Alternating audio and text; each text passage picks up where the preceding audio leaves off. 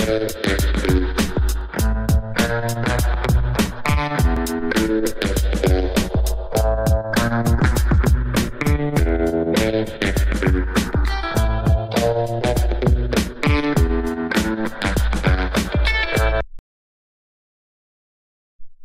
Steve, how is it going? Hey Vince, good to see you.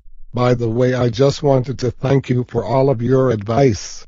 I have been taking action lately on running the hotel. It's really nice to see you take a little initiative to getting this place back in order. It has been such a disaster for so long. You are really going to need to continue working. I know, I am really scared that I have slacked off for too long and I will never get things completely in order. You are really going to have to buckle down and clean up your behavior. You will need to show Dwayne that you have the proper attitude and values needed to be a good manager. What do you mean?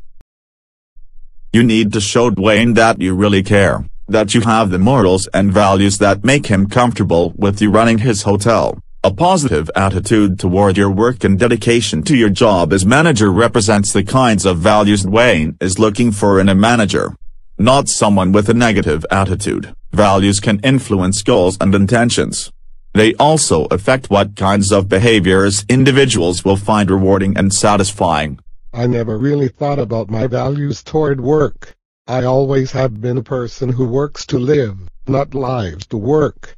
Sometimes I feel that being a manager means my job is my life. Steve, you struggle with work centrality, which is the importance that working has in the life of an individual at a point in time. I think I understand what I have to do.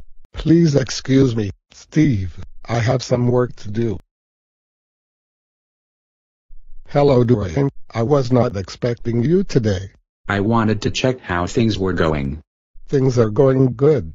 Lita is on the phone trying to book a conference. I also had a talk with Vince about my behavior and I am going to do my best to clean up my act. I can already tell, Steve. I have never seen you down here working so hard. Keep up the good work.